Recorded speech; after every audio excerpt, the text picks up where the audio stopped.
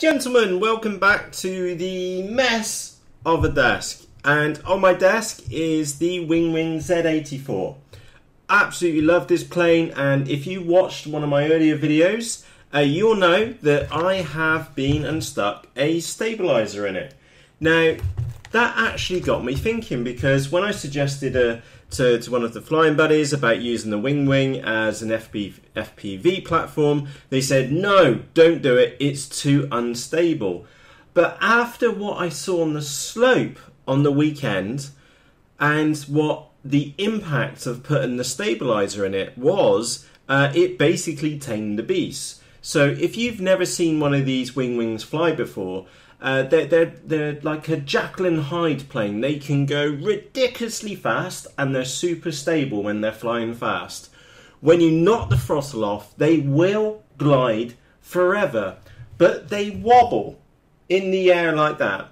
And if you don't have it balanced perfectly, or just over a little bit nose heavy, it will just drop a wing and then just go into a death spiral. So if you haven't got enough height to power out of it, it's in the ground.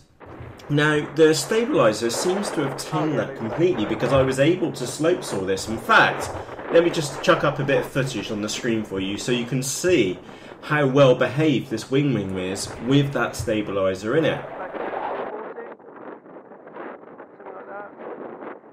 Now, coming back to the desk, you'll notice that I've been and pulled these parts out. Now, I've got my transmitter over here, and the idea is that what I've learnt from the mini quadcopter, which is sat here, is that my screw up on this one is that the aerial is too close to that one, and I've just lost loads of range. So what I'm going to be doing on this one is get the receiver out as far as I can on one wing, and I'll get the video transmitter as far out on the other wing. So let me just tilt that round for you.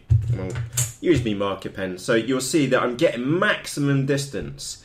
Now the thing is that little transmitter is actually quite heavy. So what I've been eyeing up is moving the speed controller out onto the wing to get some of the ballast over that side. And the reason for that is that I don't want a unbalanced model. Normally you know about C of G, forwards and backwards, and it's generally better to have a slightly nose heavier plane than a tail heavy one. But also you don't want a plane which is heavier on one side to the other side. So what I've been and done is that it was 6 centimeters between the two, and I've just been and put a little pencil mark in the middle. And then what I'm going to be doing is that you'll see I've just put a little extension lead on there, and I'm just hanging it up, and it kind of balances about there. I'm going to have to put a tiny bit of weight on the right hand side, but what I'm off to do now, if I can pull that one out, is that I'm going to go and get a pencil and a Stanley knife or craft knife, cut a hole in the wing for the receiver. I'm also going to cut the hole for the ESC and get that so it's flush mounted, and I'll take the sticker off the top as well, so we end up with better cooling too. And then for the video transmitter over here on the left, I'm going to dig that in, and again I'm going to try and keep everything along the C of G line, and I know that's the C of G line because the center of gravity is just forwards of that spar in the middle. And I'll try and keep everything which I do along that spar, so I'm pretty sure I'm going to need to add just a little bit of weight to this side of the wing somewhere, but it will be absolutely minimal. And again, I've got plenty of wires left on here, because you can imagine once I've got the hood on the top and I've got a camera mounted on the very nose over here, is that will there's plenty of cable for me to take the lid off and put it to one side and be able to swap the battery as needed. So that's what the plan is, and I'll be back with you by the magic of video editing in about a second, but this will probably take me about half an hour to cut out and get cut in, and I'll see you in a few ticks. So as you've just been and seen, I've just been and cut out the recesses for the FPV and equipment on the left, and also just to get the balance out, I have dug in and got the heatsink, the ESC in there. That's sat in there really nicely, and that I did have to, you may have seen me doing that on the video, is that I did have to cut out that tiny little notch there so the cables would fit down nicely. I didn't want to cut the bottom off lose the height off that, because that's what it sits down on. So yeah, a little notch on there. I've notched that out really well. A massive tip for you. So 2 tips. Number 1, don't do what I do or did. Make sure you use a brand new craft knife blade. Otherwise I was cutting that out with a blunt one and it was really hard work. The other one is that you may have seen me doing is cutting out crisscrosses. So I worked out the outline, then went across and drew cut in lines horizontally, and then did vertically, and that made little cubes. And then if you get yourself a pair of long nose pliers, you can dig in and then twist, and it comes out and it's pretty clean at the end of it. It's much better than just trying to pick it out with your fingernail, although admittedly I did have a bit of a carve out on that as well. So I've got the video transmitter in there. That's sat in there just a little bit proud because I'm going to put some Blendum tape on that just to hold it down, and again I'm going to tape this down too.